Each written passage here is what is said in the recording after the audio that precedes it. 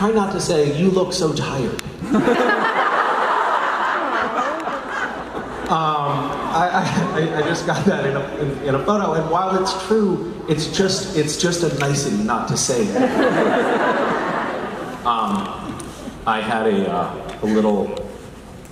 Our kids come into our bed every night as early as they possibly can, usually right around when we're going to bed.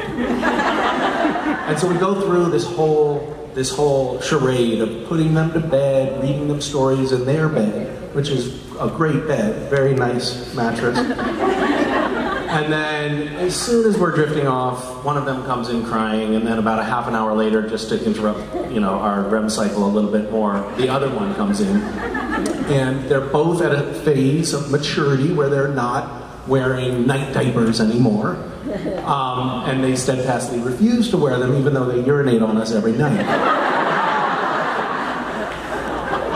In fact, I got in a fight with Mason, who wants to be like her big brother, last week, and I was like, "Mason, you peed in my bed every night for the last week. I can't do it anymore. People are telling me I look tired."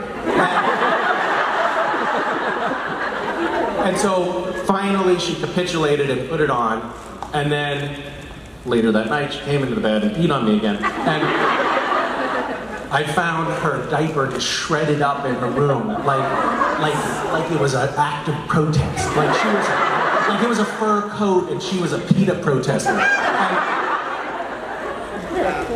so I think it was Thursday night? No, Wednesday night? Recently.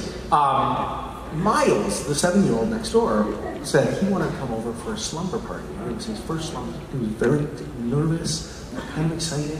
The kids were excited. They all decided to sleep in bed together, and I thought this could be a game changer, because they're going to want to stay with Miles.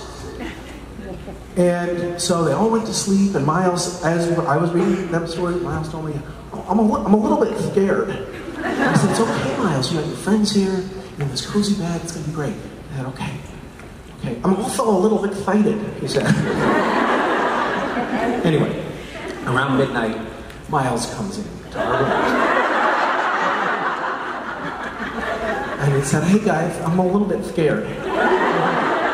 And I said, "Oh, Miles, I don't know what to do. I can call your dad, or you can cuddle up with us." And he's like, "Oh, okay, great." And he jumped into bed.